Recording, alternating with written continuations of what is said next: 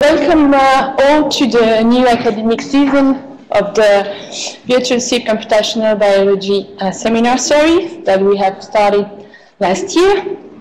So today we have the pleasure to have Rudiyanto Gunawan, who is from the Institute for Chemical and Bioengineering of the ETH Zurich. So I will go briefly a couple of key dates of your career. Rudy has obtained his PhD in 2003 in chemical engineering at the University of Illinois Urbana-Champaign in the US. Then from 2003 to 2006, he was a postdoctoral research fellow at the University of California, Santa Barbara in the US. Then he was fellow in chemical and pharmaceutical engineering at Singapore MIT Alliance for Research and Technology in Singapore, and was also appointed as assistant professor at the National University of Singapore.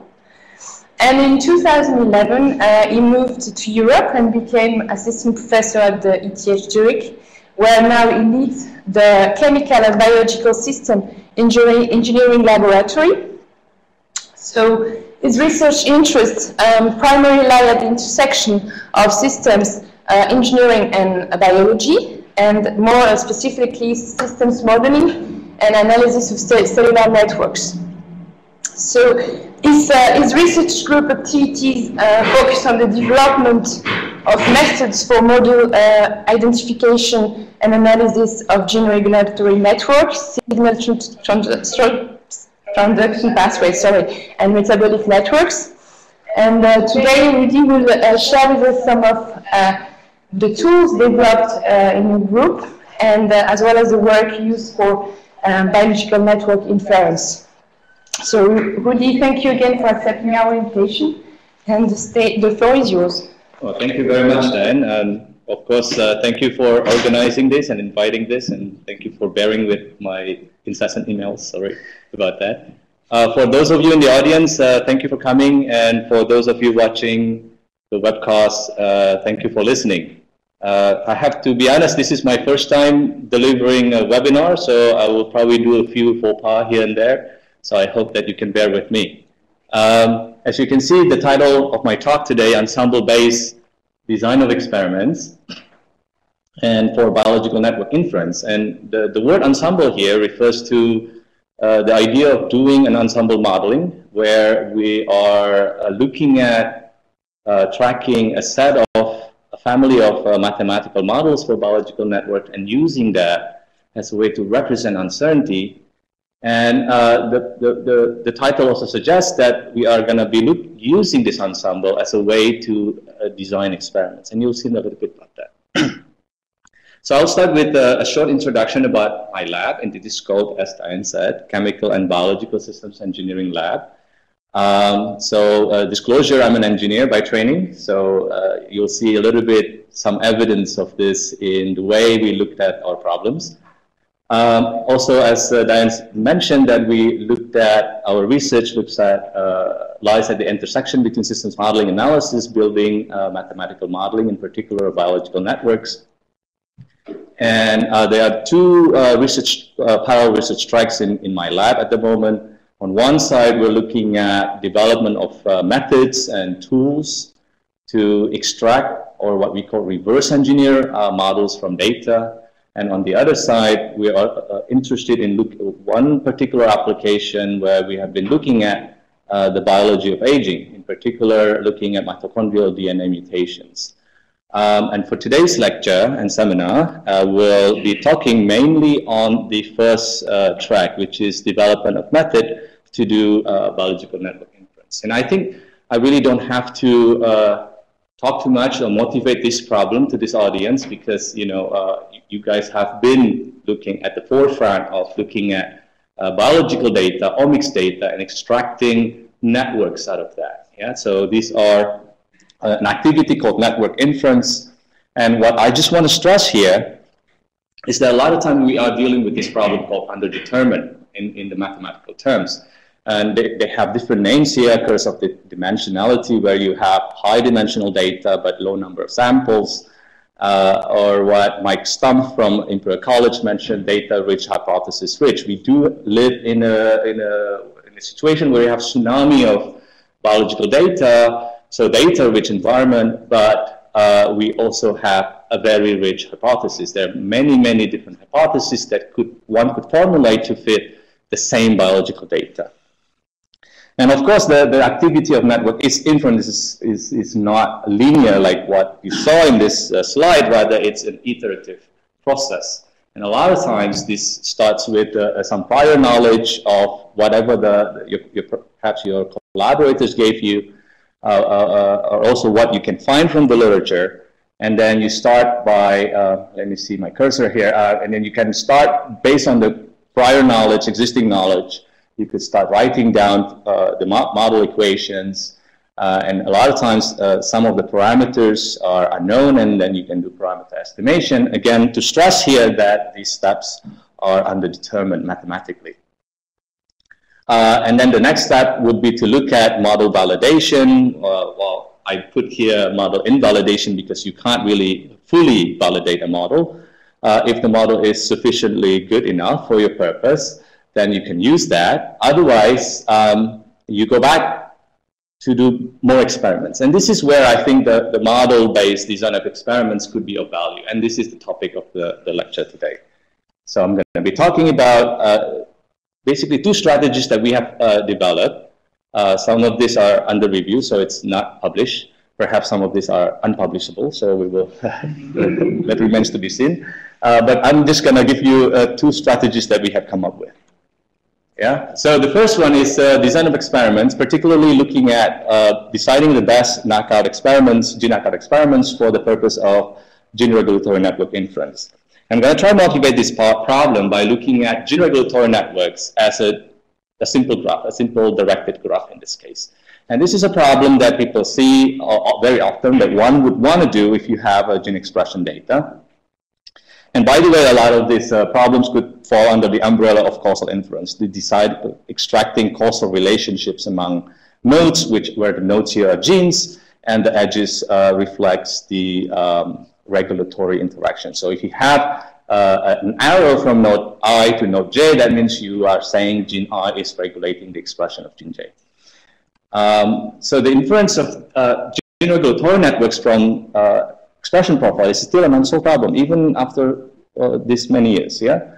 And this is something that dream challenges, and I think some of the people in SIB are participating in this also. And that the finding is that, that this inference problems is undetermined, and especially differentiating direct versus indirect regulation is something that is quite challenging. And why is that? And this is one of the things that we are trying to address in our tool called Trace, and you'll see in a little bit what that is. So we go back to the idea of knocking out or breaking the network as a way to infer it. Yeah, so breaking the network in this case means performing a gene knockout. Let's, for an illustration purpose, consider the following simple example where you have 5 genes, very simple arrows, about 5 arrows here. And the idea is that if you were to knock out A, and under steady state condition, perturbation of A would lead differential expression not only in the gene B and D, which are directly regulated by A, but also all the genes that are downstream of A. So what you get from the differential expression potentially are all the genes that are directly and indirectly regulated by A. The same way, if you were to perturb B, knock out B, you'll see maybe C being differentially expressed, but also then D and E. So you can repeat this exercise, and what you'll get out of the gene knockout data and at steady state is essentially a transitive closure of the graph, or the accessibility relationships among the nodes. And that is a fundamental problem with the data, and it has nothing to do with the methods. So this is where we are, what we're trying to convey, that it's not the problem with the method, but rather it's a problem with the data and the way the experiments are done. So, of course, then later on we will use this as a motivation to design better experiments. So how do we cope with an underdetermined problem? So in this case, we know that for a given transitive closure, you could actually have many, many directed graphs that have the same closure. Yeah, so this is, mathematically, this is what describes this indistinguishability problem. Yeah, so the idea that is you could have an ensemble of graphs with the same transitive closure. Yeah? So keeping this in mind, that the strategy that we are developing recently, this was published last year, is called TRACE. TRACE stands for Transitive Reduction and Closure Ensemble Method. And what we want to address here is the ensemble nature of the multiplicity of the solution. So the solution that what TRACE produce is an ensemble. In particular, we are producing upper and lower bound of the ensemble. The upper bound represents the most complicated graph that could agree with the data, and the lower bound is the least complicated, the simplest, in the terms of the number of edges. So that's what TRACE does. TRACE takes input differential gene expression data from gene knockouts experiments and produces upper and lower bounds of the ensemble. If you want to construct all members of the ensemble, there is an easy way to do this, but we don't really advise you to do that because the number of graphs could be unmanageable.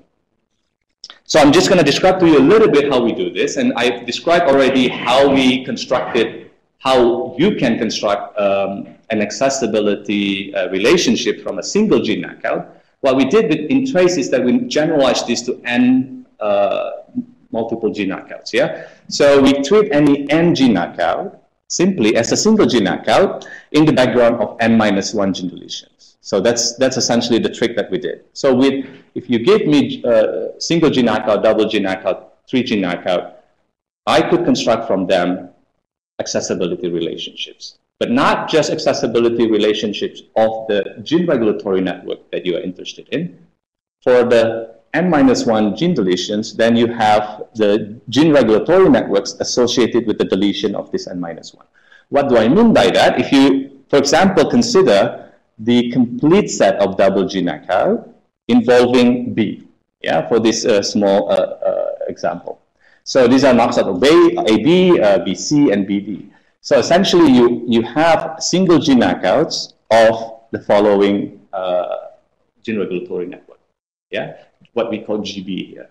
So the difference between this gene regulatory network from the original one is that we have removed edges from the B network, the node B in this case. And what you get from A, B, B, C, B, D expression profiles are the transitive closure of this network, as what we did earlier. Okay, in the second step, what we did is what we call transitive reduction.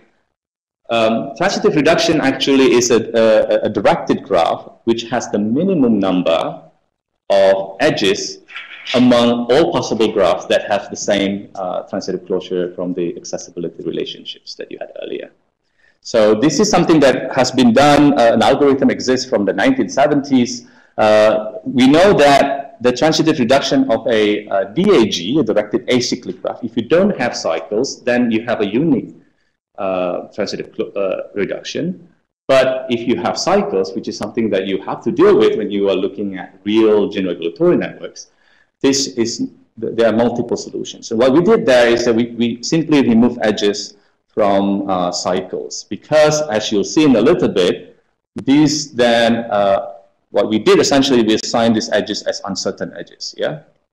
So to just give a bit of a background, to determine really the direction of the cycle, we need to break that cycle.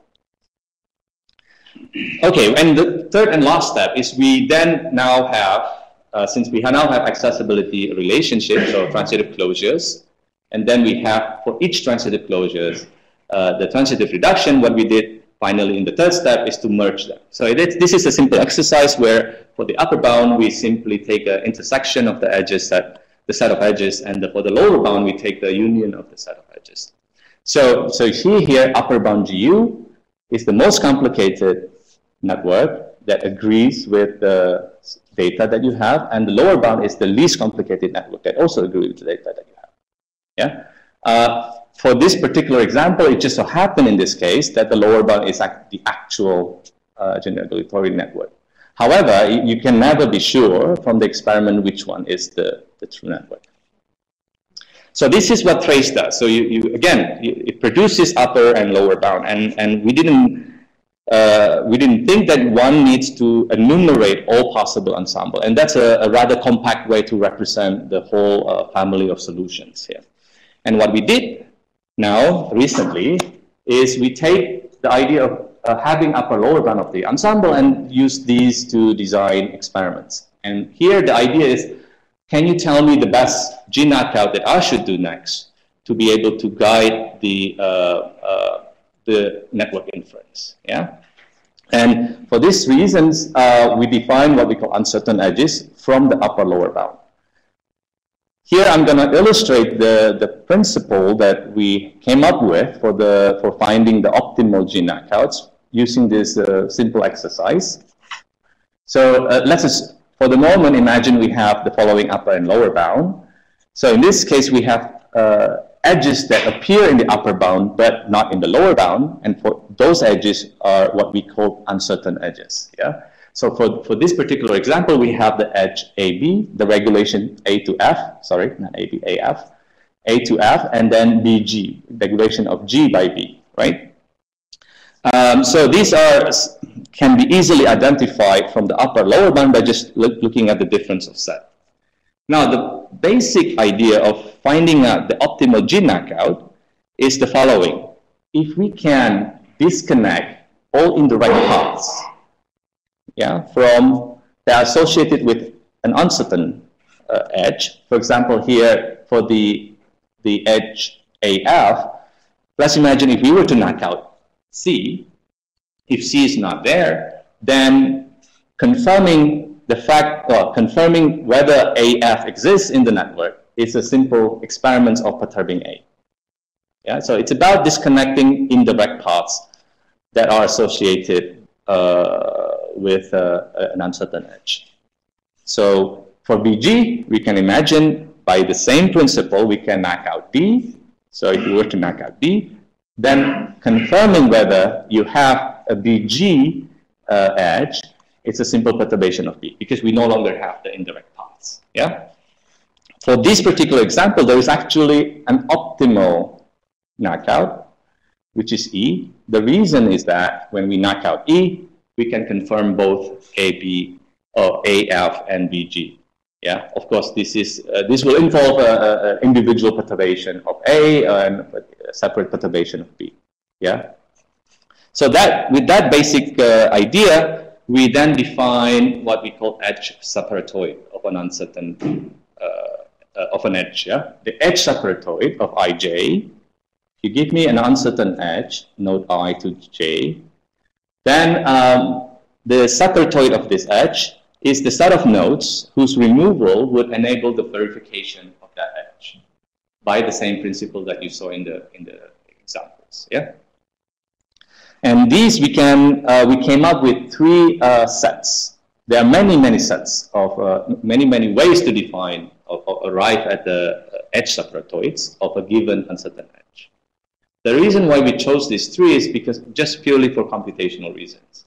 They are easy to identify and there are not too many of them to store.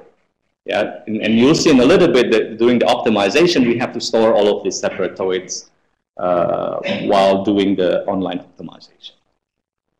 So for the set BG, what are these three separatoids, sets of separatoids? The first one is the progenies of B and the intersections of the progenies of B and the ancestors of G. Yeah, so that's that guy.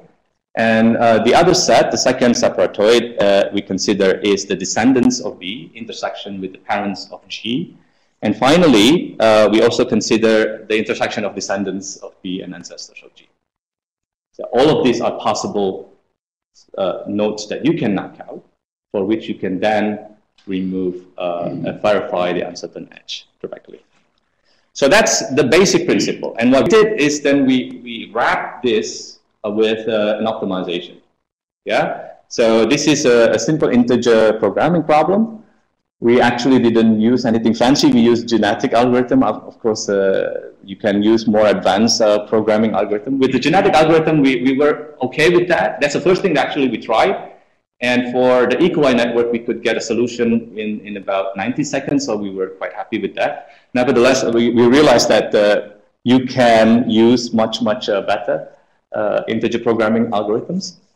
But the idea here is very simple. Find the optimal combination of gene knockouts so that I can verify the highest number of uncertain edge. And that's the basic principle behind the design of experiments here. And we can put in constraints. For example, you don't want to knock out essential genes. These are genes whose knockout will be lethal. You could also limit the number of simultaneous gene knockouts, because obviously, you know, the likelihood of you having synthetic lethality of 10 genes, knocking out 10 genes simultaneously, could be very high. But 2 or 3, perhaps, this is something that you can work with. So the tool is available. Manuscript is currently under review. Hopefully, it's published very soon. So the idea here is to do these iterations. Yeah, so we begin with some prior data, and using trace, for example, you can generate upper lower bound, and using reduce, we can then design the experiments. Then we can fit this back to the experimentalist, and they can do the experiments for us. Once you get the data, then you can update the ensemble bounds. And that's the loop that we are doing in the next couple of slides. Yeah. So we are doing these iterations. So as proof of concept, we applied this to E. coli gene regulatory network, first under ideal scenario where we don't have noise, we don't consider noise. This is unrealistic, but we'll show an example where we actually put in noise. So this is roughly about 1,600 nodes, about 3,800 edges. The constraints is that we exclude essential genes. These are set that we got from the literature. And we also put a limit on the simultaneous gene knockouts. So the first exercise that we did was, let's limit to the number of knockout to 10. I know this, actually we got a reviewer comment saying that, look, 10 is very high. I'll show you in a little bit why sort of modification of that. So up to 10, we can get to the true network. Yeah. So what I'm showing you here is the jacket distance of the upper bound from the true network and of the lower bound from the true network. We put a negative there. So when you see this, I want to see the cursor. So when you see this coming down, that means the distance between upper bound and the true network reduces. And same way, if this come up for the lower bound, that's the distance between lower bound and the true network decreases. And when they meet, that's when you get the convergence, that unique solution. Yeah, this is a condition what we call network. The network is inferable in this case. So 166 iterations involving about 430 knockout experiments. So the reviewer comments came and saying, look, we can't do probably 10. So we did something that is different, where we perform the iteration whereby we gradually increase the number of knockouts. So we start with double G knockout, and we perform until the reduce will not give you any more solution. And that happens when the set of separatoids all involve more than two genes. Yeah. So we did this.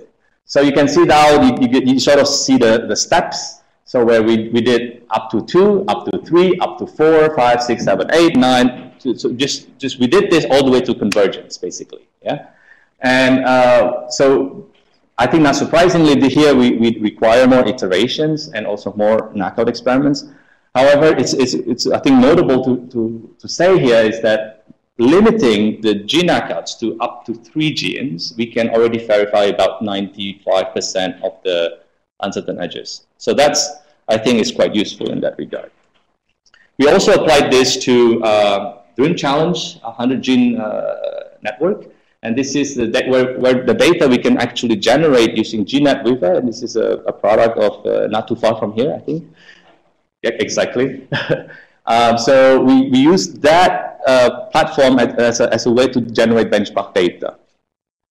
So so this is the results of the number of verified edges for network 1, 2, 3, 4, and 5. There are 5 networks, gold standard networks in that challenge. The colorful bar here shows different, well, the results from the iterations, and we did this until convergence. So all of the iteration converged to a single solution, but you notice here a little bit, I don't know if the cursor is there. Okay, so that we don't get all true positive and true negatives. We have false positive and false negatives. I think that's sort of unavoidable when once you deal with real data or noisy data. So the iterative procedure can give us a unique solution, but that unique solution is not a true network. Yeah. So I think this is something that one has to deal with as soon as we start dealing with noise, because of the certain statistical significance that you perhaps have to do, a certain cutoff that you have to do when you decide whether an edge exists or not. Now, we also noted that the errors were mostly associated with fan-in motifs. So fan-in motifs is when you have multiple regulators of a single gene. So in that case, what happened, if you knock out just one of the regulators, you may not see any response in the downstream genes. Because of compensation effects, yeah? So this is something that perhaps it's a limitation in the data. It's not really the method problem, but it's really the problem with the fact that you have multiple regulators of a single gene. Okay, just to compare a little bit with the double gene knockout, you see here, I forgot to show you the results of the double gene knockout. So the gray bar here is the number of edges verified by double gene knockouts. This one is a little bit more complicated. Maybe I'll skip this outcome, this results for this seminar. But we compared this to the complete set of double gene knockouts, and we were able to verify more edges. But also here, this table shows that we can verify those more edges in fewer experiments. Yeah. So the total number of knockout experiments, as you see in the last column here. Yeah, it's much lower than if you were to just systematically perform all possible double gene knockouts.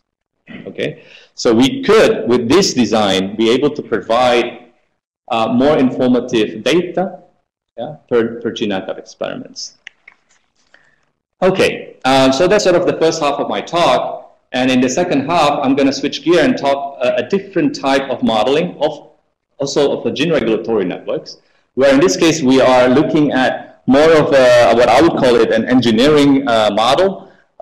Here we're considering writing down differential equations model for the gene regulatory networks of this type. So here X would be, you know, the derivative, the change in concentration if you are from the engineering side. So these are change in concentration as a function of time. S here is the stoichiometry if you're doing with metabolic networks, or you can also call this connectivity or structure of the network. V encapsulates the kinetics. Yeah, if you look at the edges in this example, for example, that describes the nature, the dynamics of that edge. And P is the parameters. When you're dealing with this type of models, not only you have structural uncertainty potentially, but you can have kinetic uncertainty and parameter uncertainty. Yeah. So when you deal with undetermined problem, this comes at multiple levels when you start looking at more detailed modeling of this kind. And for the illustration in the case study, we're going to consider the myeloid progenitor cell differentiation signaling, gene regulatory network shown here on the left.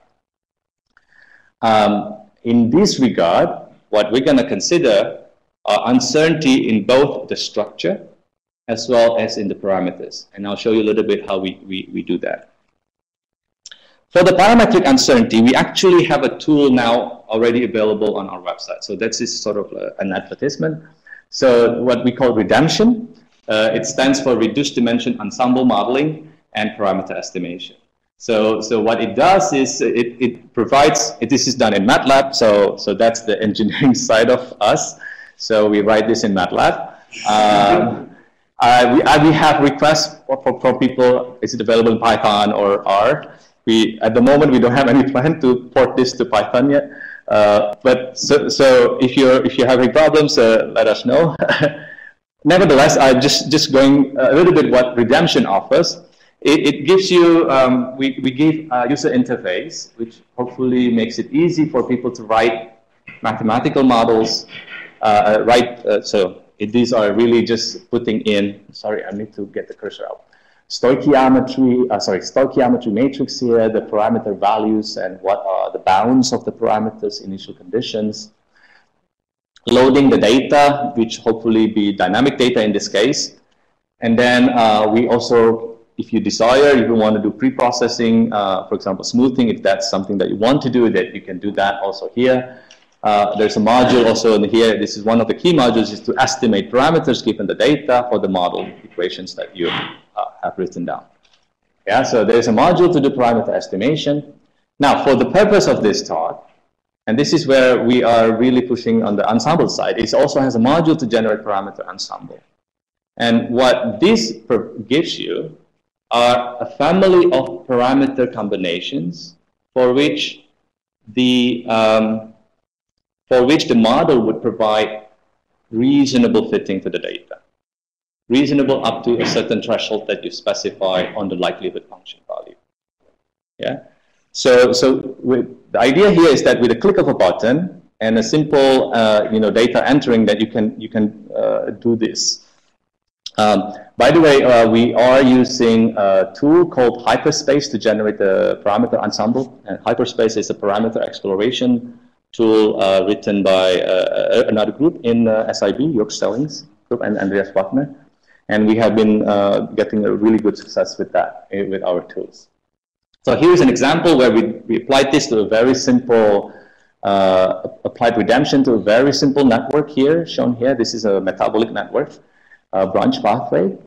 So the idea is that if you write down the equations in the redemption, and then provide the data points shown here in the cross for all the metabolites, that this is sort of the output of the ensemble models that you get, and this is a two-dimensional projection of the parameter ensemble.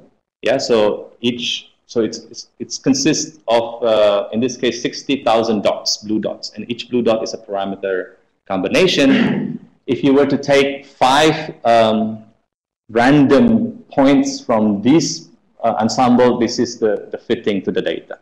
So the idea here is that you don't get a single model, but rather you have a family of models. Yeah, each one differ by the parameters values that it has. Yeah, and they all can fit the data reasonably well. Yeah. So for this particular task, what we want to do is to be able to account for both the structural and the parametric uncertainty simultaneously by doing ensemble modeling. And let's see how we do that.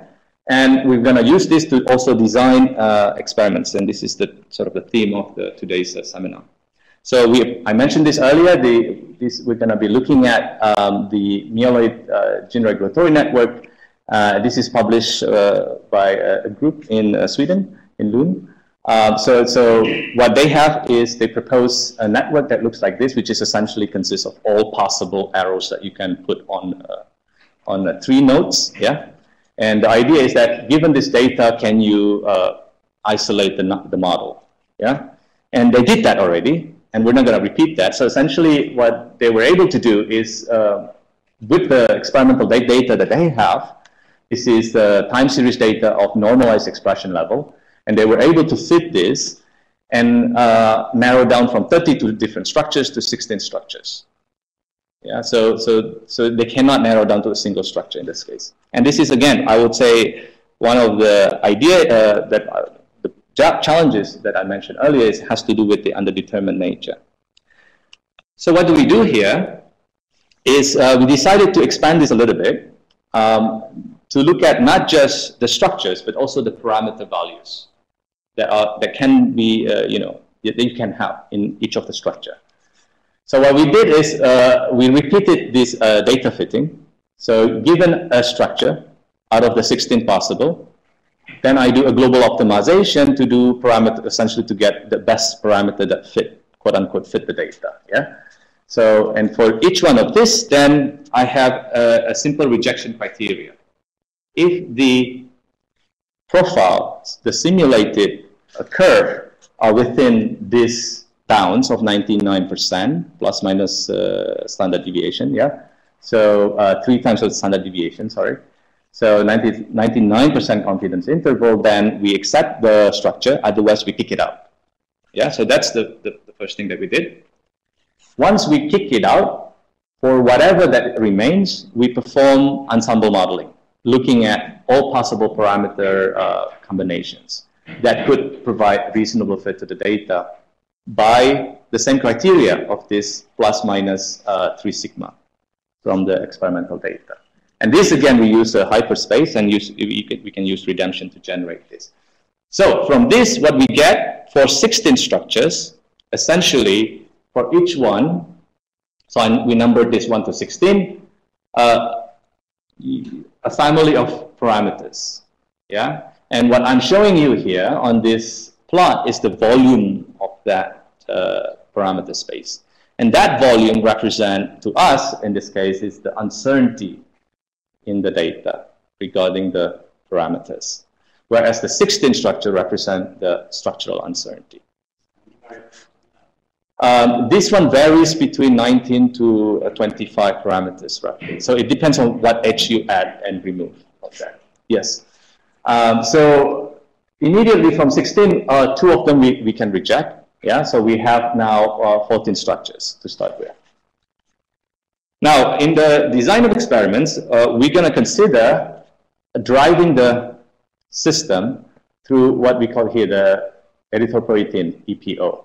And this is something that you can do by putting the cells under hypoxic conditions. Yeah? So this is just to show that if you put the cell under 1% of oxygen for different length of time, you can upregulate EPO for different levels. So the design of experiments, we borrowed certain concepts from Michael Stump, the work of Mike Stumps in Imperial College. So the idea here, we want to come up with the experimental design, EPO level, that would maximize the utility. What is that utility function? Well, the utility is something that you can define, a metric that quantifies the informativeness in the data.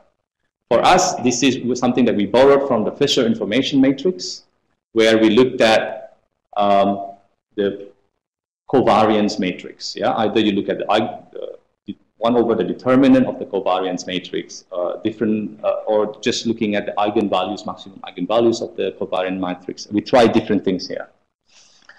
So the formulation looks like this. So this is the mathematics behind it. So there is a utility function that captures, again, the informativeness of the data for a given EPO level. And we integrate this over the posterior distribution, provided that new experimental data. Yeah? And the prior distribution is given here. Yeah, this is the priors that we get by constructing the ensemble modeling earlier. That's how we get the prior.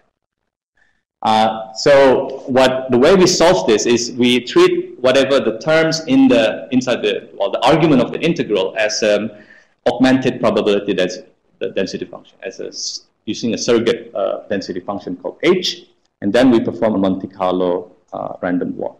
Well, in this case, we actually had better success with simulated annealing. And to calculate the posterior distribution, we use a technique called approximate Bayesian computation. And this is something that essentially it is a Monte Carlo way also to construct the posterior distribution. I don't think I have too much time to describe about the approximate Bayesian computation, but there is a very nice introduction about how you construct posterior distribution using this method. And this is in this PLOS computational biology paper. So, of course, with any Monte Carlo method, there is certain noise that you have to handle, and then you can only get maybe asymptotic behavior that's very nice. But what you see from us here, and this is also something that we still are dealing with.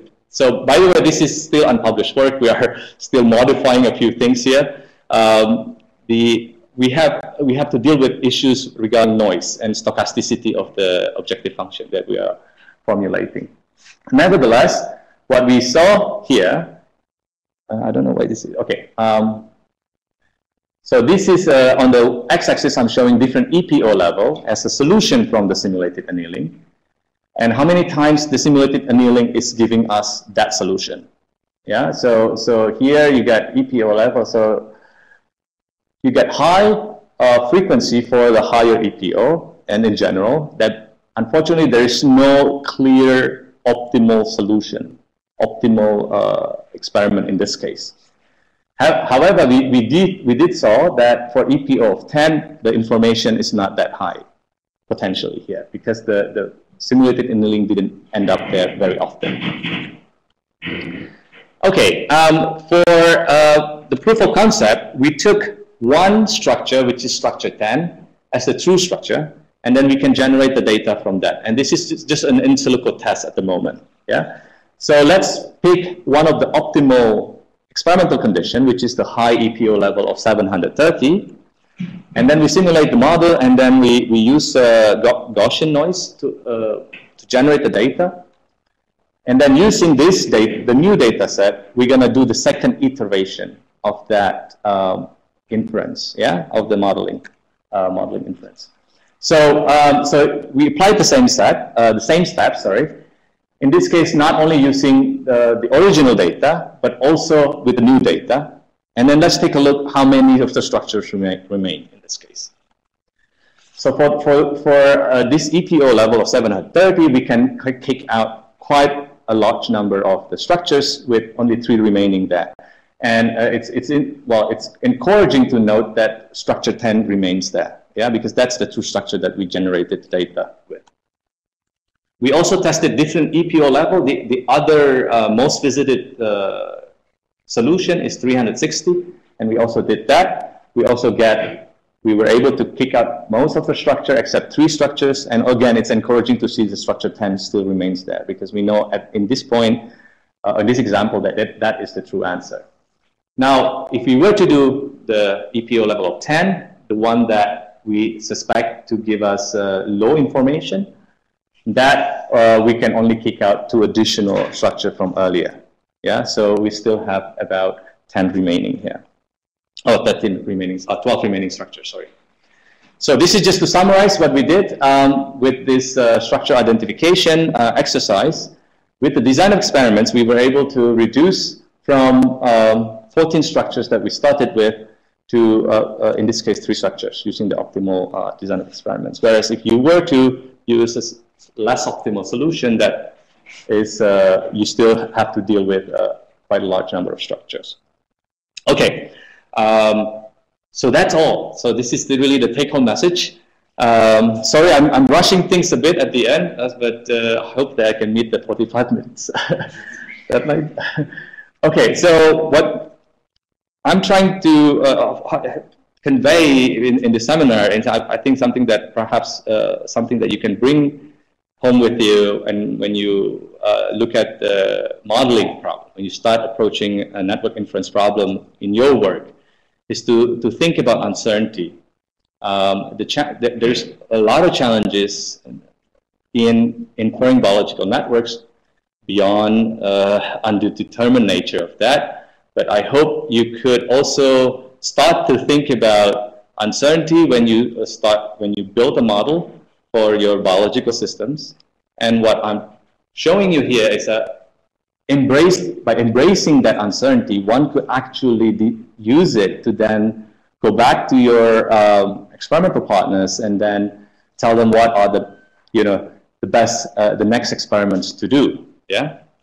So what I'm showing here is one strategy using Ensemble to tackle the underdetermined nature. This is what I would. The benefit of that, I would quote-unquote, is unbiased, but clearly this is assuming that the model equation is correct first, so that's clearly even not valid. Nevertheless, by embracing this uncertainty, I think it's quite amenable. This is a nice framework for which you can also directly approach design experiments, yeah? There is a drawback in this, the fact that you do need to track and identify a large number of models, and in some applications, for example, using trace, you could have a compact way to represent this, but it's not necessarily always the case. And what I found also looking at the literature, there are ensemble modeling approach publications. Some of these are still, I would say, in the ad hoc manner, some of this a little bit more organized. And I hope that more people are jumping onto this bandwagon of doing ensemble modeling, and perhaps we could, as a community, come up with more tools where we can use ensemble, build ensemble, use ensemble as a viable way to address biological modeling. Finally, last but not least, I need to acknowledge, show gratitude to the funding agencies that pays the bill. We received from ETH Zurich grants, also from SNF. These are the group at the moment as of August, so it's 2 months ago. And I need to acknowledge Minhas, who's doing the gene regulatory network, the gene knockout design of experiments, and Lu Yang and Erica are the two that are doing the myeloid, the differential equation-based design of experiments. With that, I thank you again for your for coming, for your kind attention, and for listening to me.